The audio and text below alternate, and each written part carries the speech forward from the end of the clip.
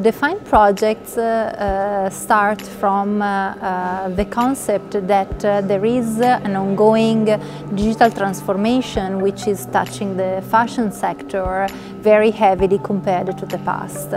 This digital transformation is allowing a new system of startups and innovators to propose new ideas starting from their digital culture to disrupt the field. Very important to get accustomed to failing. Failing is truly important.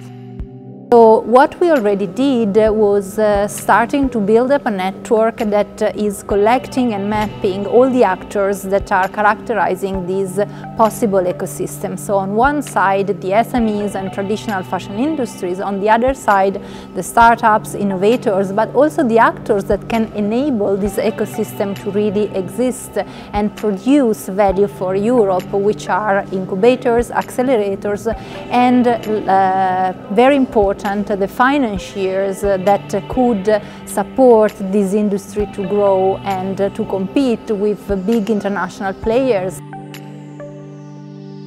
The mentoring program will provide specific customized support to 25 new ideas. So we already selected 11 companies, so startups that are developing innovative concepts within the fashion tech.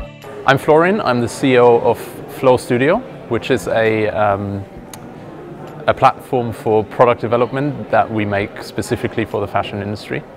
And our goal is to supersede legacy technologies such as spreadsheets and emails for communication and data capture.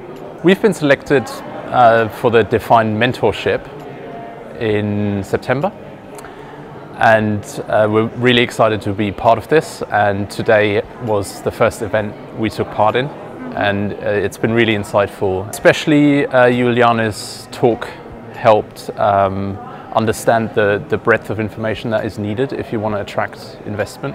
My name is Simon. I'm from Sweden, where I represent the Swedish incubator, where I focus on business development for fashion and textile tech startups. A few key learnings with fashion tech entrepreneurs. One is that they come from a sustainable or a circular perspective, trying to deal with an industry in change, but also that they are not used to attracting investment. So they tend to think shortly, which is where I help them to think in a longer time span.